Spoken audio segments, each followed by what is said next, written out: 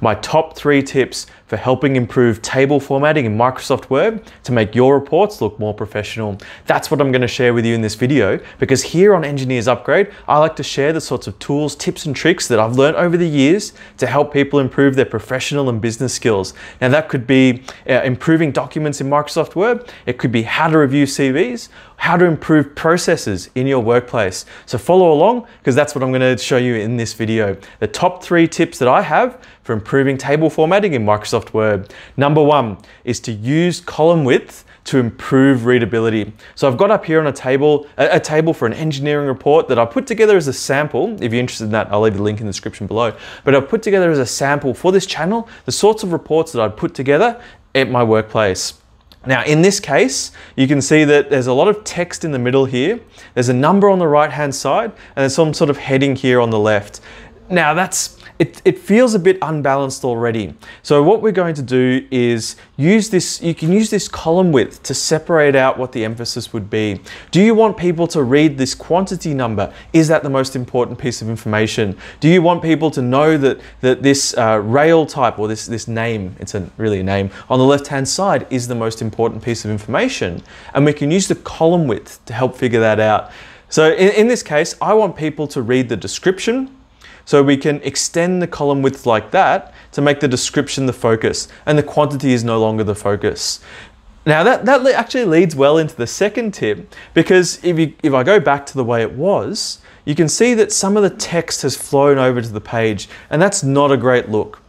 Try to avoid any time where, I call it orphan text like this, flows over onto the next page, because if you were to read this page in isolation, you wouldn't know what's going on. You have to refer to the table on the previous page. Imagine you're an executive in a boardroom and you're quite busy. You've got this report and you're interested in the reference in this table. You've opened up the page to this report, and some of the text is missing. It's on the next page. You have to flip over. It's a hassle.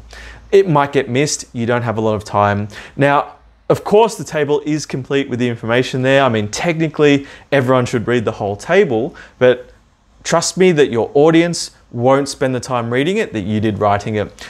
So in this case, apart from reformatting the column that I showed you just previously, if you go to table design along the top, layout along the top, and then click on properties, make sure your cursor was in the row that's concerned, because you can go to row and say allow row to break across page and disable that. I'd recommend disabling that most times where possible. I've found very few occasions where you actually want the row to break across a page, because if your table is getting so big and packed full of information that the row will break across the page usefully without this orphan text effect, then chances are your table is too long and should be split up into sections anyway. So remove this tick box, allow row to break across page, and there it will put on the next page. Now again, because our objective was to make sure that the information is captured regardless of where someone jumps to in the report, I'd also recommend coming up to the heading row. Just put your cursor in the heading row, again click properties, go back to that row and say repeat as header row on the top of each page. Now the header row will be there on each page. The top of the table will show up on each page, so that if you do happen to read this in isolation, you know what's going on. The best way, however, is still to use the column width to try to capture that all on one page, so that it doesn't cause any problems. So you can adjust the column width to make it look nice in terms of, say you had a text heavy box in your table like I do here, a text heavy column, you can adjust that column width to adjust the length of the table. And that's one of the tricks I like to do when controlling the flow of a document, when controlling which parts Word puts on each page, is to format the table, the width of the table, the width of the columns, to adjust the length of the table to make sure that the right information I want is captured on the same page. Sometimes I'll want a page, sometimes I'll pay a lot of attention to page composition. Oh, sorry, I did another video on this if you're interested in how I put these figures together. But sometimes I'll want heading, figure, list, and table to be laid out exactly like this, and I will adjust the width of the table and the width of the figure to make sure that that's reflective. Now, the third tip is to use centering for emphasis. So one of the things, I'll just adjust this so that description, and we go back to the first one where the description is the most important thing in this table. But let's say you still wanted quantity to stand out. Because of the top left alignment here, quantity might not immediately jump out to you as an important piece of information on this page. So the way I would handle this one is to select all of these numbers, and this center, what I'm about to do works best for numbers, but to come up here and do center so that the numbers stand out in the center of the page, and to then adjust the headings, this heading here in particular, to be centered again so that quantity can be read down. But the last trick here is to make sure that these are vertically centered as well. So to come up here and press this alignment button, so center left, so that now the table can be read in a couple of different ways depending on what information wants to come out of it. So the reason I've gone for centering like this, despite the large amount of text, is so that someone can read this, look at this table and say, okay, we've got the rail, the switch, stock and joint over here. Then we've got our quantities, 5, 7, 13, and done. If that's all the information they wanted out of this table, they're now finished and they can move on. If someone wants to read that description and we're giving the reader the option now to read the description or to read the quantity, you can say, okay, switch, let's read the description for that movable component. Stock, fixed component. Joint, a connection.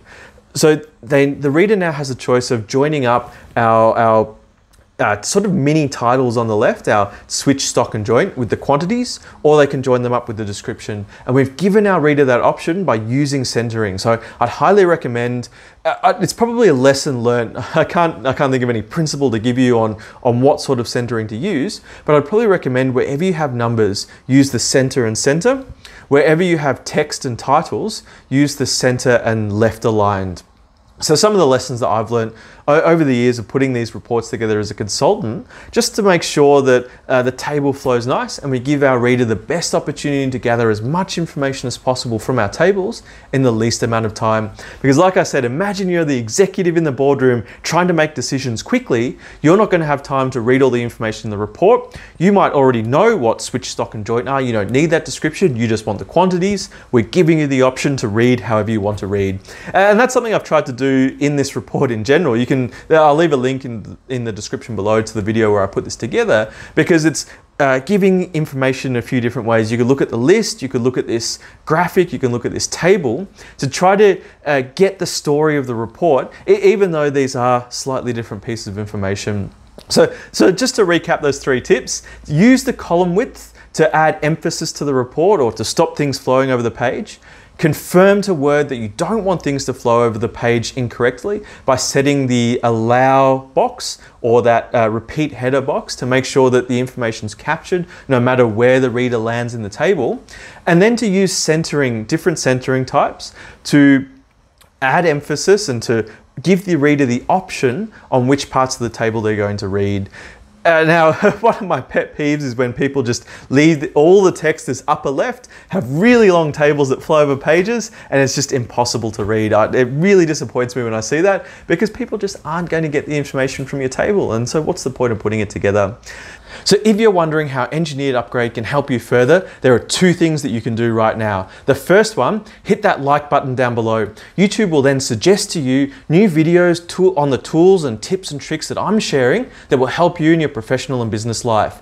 Number 2, follow along and watch those videos, because they'll be packed full of helpful tips and tricks like this, helpful processes that I've developed over the years as an engineer and a consultant that you can use today to help you out professionally in the business world. My name's Chris, and hopefully I'll see you in those next videos.